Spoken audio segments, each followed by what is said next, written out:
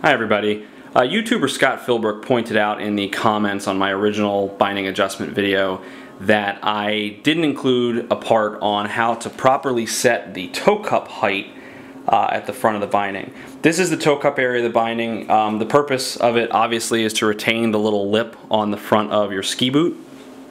The height needs to be set correctly so that your boot can safely pop out of the bindings. If this plastic piece here is really clamped down on the front of your boot's not going to be able to pop out, and obviously if it's too loose, it's just not going to work. So you have to adjust the height correctly. The correct adjustment is essentially the thickness of the front of your boot, because it obviously has to fit in here, plus an extra ½ millimeter, and the extra ½ millimeter is to ensure that you're not clamped down too tight on the front of the boot and then it can pop out.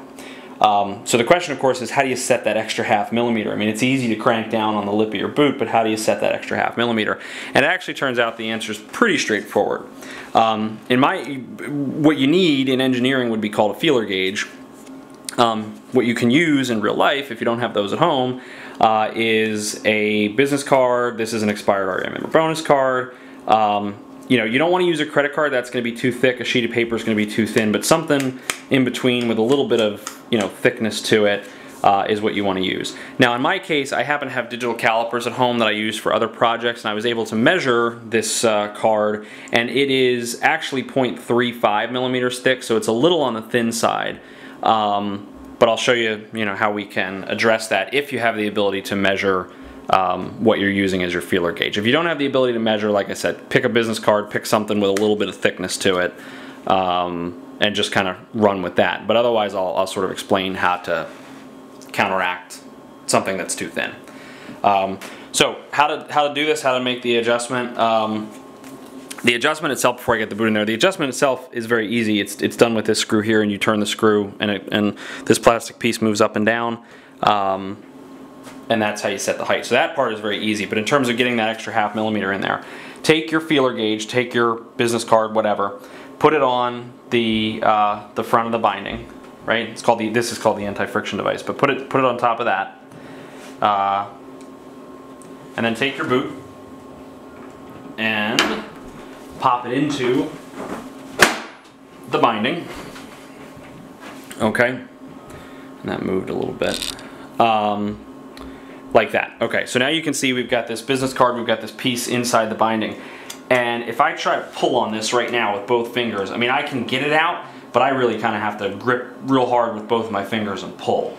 So this is too tight. So what I need to do is loosen this up. So I'm going to just do it, maybe we'll do it just a turn or so there. And the goal here, again, in a case where you've got something that's perfect ½ millimeter thickness, the goal is that you can take your two fingers and pretty easily pull it, out and then push it back in. It shouldn't, if you took the ski and kind of tilted it, it shouldn't fall out. It should take a little bit of pulling, but not a lot, right? You want it just barely holding on to that card. Now, that's if you've got perfect ½ millimeter thickness. In my case, this is 0.35. Like I said, I know that because I measured it. So what I would expect is if this is set properly at ½ millimeter, this is going to come out pretty easily. It's going to come out with relatively little pulling at all, because it's thinner than ½ millimeter. So what I'm going to do is just keep backing this out. I'm going to go another half turn there. That comes in and out. You can see, I mean, I'm having no problem at all pushing that in and out. That's pretty easy. Let me go, let's just go a little bit past that just to see. We'll go quarter turn more, and that goes in and out, very easily at this point. We'll go another quarter turn, and that's almost fallen out. So I think that in my case, quarter turn back, right like that, is going to be right where we want that set. So that's how you do it. It's very, very simple.